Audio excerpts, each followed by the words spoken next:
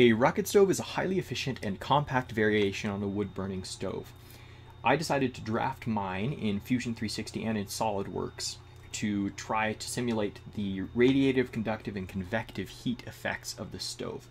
And the reason I decided to simulate it rather than just winging it is that rocket stoves produce an extremely high temperature compared to a traditional wood stove.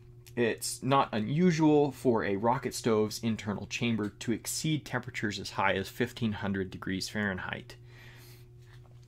Because of this, rocket stoves are generally constructed out of brick or cob, since such high operating temperatures under constant use can produce unacceptably high levels of wear due to oxidation in the inner chamber.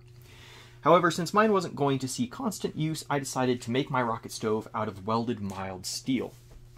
The application was inside of a travel trailer, which also had its own unique design considerations.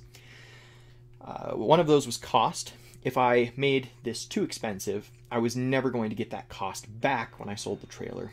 Additionally, the interior of a trailer is very flammable generally, so I had to take into consideration how to insulate the rest of the trailer from the stove and monitor the hot points on the stove to make sure that I wasn't at risk of burning my trailer down.